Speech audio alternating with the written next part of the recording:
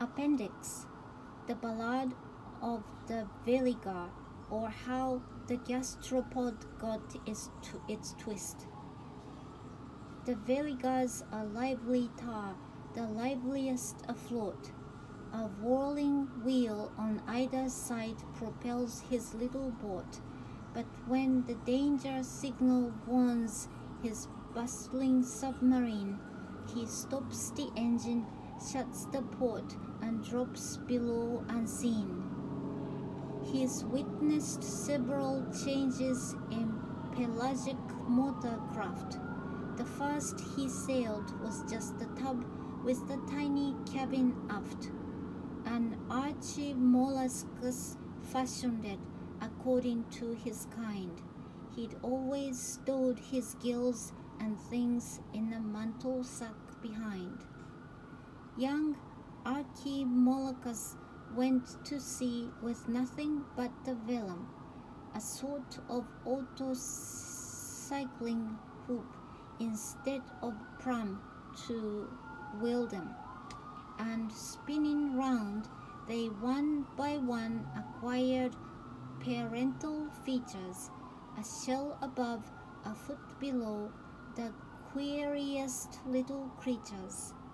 But when by chance they brushed against their neighbors in the briny, coelenterates with stinging threads and arthropods so spiny, by one weak spot betrayed, alas, they fell an easy prey. Their soft prioral lobes in front could not be tucked away. Their feet, you see, amidships, next the cuddy hole abaft, drew in at once and left their heads exposed to every shaft. So Archimolocus dwindled, and the race was sinking fast, when by the merest accident salvation came at last. A fleet of fry turned out one day, eventful in the sequel, whose left and right retractors on the two sides were unequal. Their starboard halyards fixed astern alone supplied the head, while those set aport were spread abeam and served the back instead. Predaceous foes, still drifting by in numbers unabated, were baffled now by tactics which their dining plans frustrated. Their prey upon alarm collapsed, but promptly turned about, with the tender morsel safe within and a horny foot without. This maneuver, Fide Lamarck, speeded up with repetition until the parts affected gained a rhythmical condition, and torsion, needing now no more a stimulating stab, will take its predetermined course in a watch glass in the lab. In this way, then, the Veligar, triumphantly askew, acquired his cabin forward, holding all his sailing crew, a trochosphere in armor cased, with a foot to work the hatch, and double screws to drive ahead with smartness and dispatch. But when the first new Veligars came home again to shore and settled down as gastropods with mantle sack afore, the mollusks sought a cleft his shame and grief to hide, crunched horribly his horny teeth, gave up the ghost and died. Walter Garstang, 1928.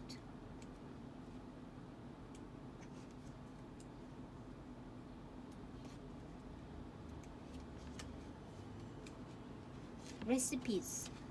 The practice of preparing and eating snails has a long and noble history. We heard previously how the ancients valued land snails as a food delicacy. They would first purify the snails to render them safe for human consumption. The rule of feeding them on greenery that is non-toxic, followed by a period of starvation, is still adhered to so that we humans don't incur any health problems. One of the earliest recipes for eating land snails come from 14th century France and simply relies on boiling the animals or frying them with onions in oil. It wasn't until the mid-19th century that there was any significant interest shown in snails as a gastronomic item. Lovell's book, The Edible Mollusks of Great Britain and Ireland with recipes for cooking them, published in 1867, provides a useful insight into the way both land snails and sea snails were prepared for the table. He points out that while the sea always provided a rich harvest of molluscan meat during the famine of 1816 to 17, land snails proved an invaluable source of food for the inhabitants of central France. Their shells were cracked open and they were thrown into boiling water containing herbs for just long enough to extract the snail meat. Then they were returned to the boil until cooked. From there, they were placed in a saucepan and fried with butter, garlic, parsley, and other ingredients such as thyme, bay leaves, flour, the beaten yolk of an egg, vinegar, and lemon juice. By the second half of the 18th century, snail recipes appeared in several French cookbooks. Amongst these, escargots à la bourguignonne proved the most popular. A modern version can be made with snails already prepared and sold in tins. Half a pound of ordinary salted butter is softened and mixed with the juice of half a lemon and some parsley. 5 cloves of garlic, salt, and black pepper are added, and the snail butter allowed to cool in the fridge. 2 dozen prepared snails are introduced, 1 to each shell, and snail butter is added until each shell aperture is full. An oven is preheated to 200 degrees, and the filled shells cooked until the butter is seen to be sizzling on top. This can be done in special dishes with indentations or on a surface that allows the snails to remain upright and so hold onto the butter. They are served hot with crusty bread as an accompaniment. In escargot à la sommeroise, entire snails are placed in a pan of boiling water with thyme, basil, a bay leaf, some pared orange peel, and pork rind. They are cooked until their bodies can easily be removed from their shells and next fried in olive oil, to which has been added chopped fatty bacon, ground walnuts, anchovy fillet, crushed garlic, and salt and pepper. This mixture is thickened with flour and served on a bed of spinach. The Spanish, who are as fond of their snails as the French, have a similar recipe using different cooked meats as well as snails. Olive oil is heated in a casserole and sausage meat fried in it until golden brown. The sausage meat is set aside, and in the same oil are fried in turn bacon and cured ham, both chopped into small pieces. These too are set aside. In the oil that remains is fried garlic and onion. A sauce is made out of tomatoes and added to the pan and stirred to create a somewhat oily mixture. The cooked meats are returned to the pan after a few minutes of gentle heat and stirring. The prepared snails are added. What gives it a Spanish touch is the addition of a spicy red pepper with some seasoning. A modern-day alternative uses chorizo sausage and spring onion. In England, consumption of land snails was more for medical purposes than as a culinary treat. The West Country, notably Bristol and the Mendips, where land snails are relatively abundant, was one area of the country where snails have long been eaten as food. They were called wallfish. Workmen would fry them on braziers at the side of the road, and in the 1960s, a restaurant known as the Miners' Arms in Priddy, Somerset, attracted custom by serving snails, Helix aspersa, much as on the continent, in shells filled with the butter containing herb but not garlic. Instead, cheddar cheese, cream, cayenne and black pepper, dill, fennel, chervil, chives, lemon balm and lemon thyme were used. They were served hot with sliced bread and butter. For those anxious to savor snails other than in garlic sauce today, it is necessary to visit the Fat Duck restaurant at Bray. Here, Chef Heston Blumenthal has created snail porridge, his signature dish. The recipe can be found on the BBC Food website. As far as sea snails are concerned, recipes have tended to emphasize the salty nature of the sea in which the creature lived, rather than have it disguised with herbs and garlic. Like land snails, sea snails require cleaning using several changes of water to remove sand and mud. Winkles are usually boiled with as much water as prevents them from sticking to the pan. After a short boil, they are drained, cooled under a cold tap, and served with a little vinegar. A spin is used to remove each animal from its shell,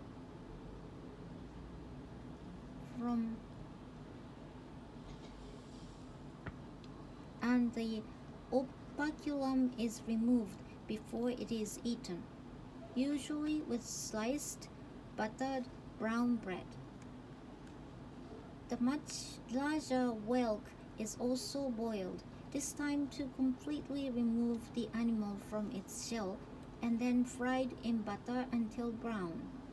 Limpets and omas need to have their meat first tenderized by hammering it before frying in a span with butter. In the Welsh recipe pastai brenning, layers of cooked and tenderized limpets, fried bacon and onion are placed in a dish lined with short crust pastry covered with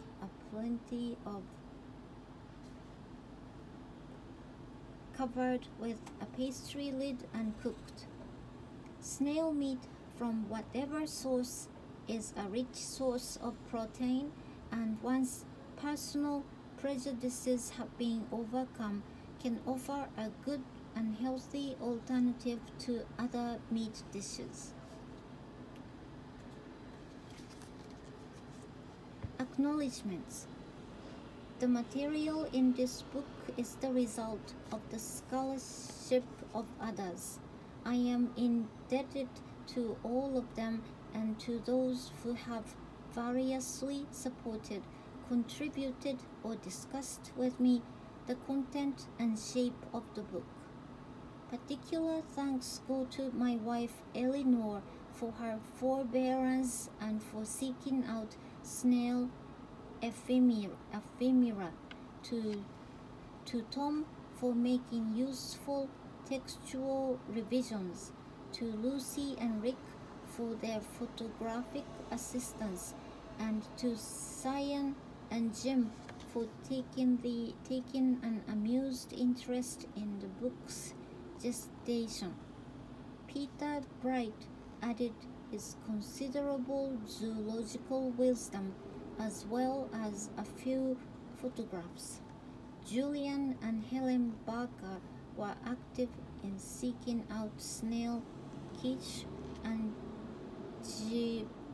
Jeffrey Holland provided information on co-ride currency. Neil Riseborough discussed with me the role of snail master, and Bertie Lay told me about Vishnu's conch. Jane Jelly directed me to useful sources of snail imagery, and Amanda Brody helped with Latin references to the snail. Ross Diamond drew some splendid snail chocolates, which sadly couldn't be included in the book. Ingrid Thomas shared her considerable library on shell imagery with me and pointed me in the direction of S. Peter Dance. Peter Howard accompanied me to shell grottos, and the late Sir Howard Colvin supplied details of the same, as well as bequeathing me a sailor's valentine in his will. Stafford Lightman scored the summit of Kinabalu for snails and came back with a solitary slug. Thanks go to the librarians at the Linnean Society and the Zoological Society of London, who gave their time and expertise seeking out relevant books and illustrations. I am particularly grateful to Jonathan Bart for sharing ideas about the book early, and to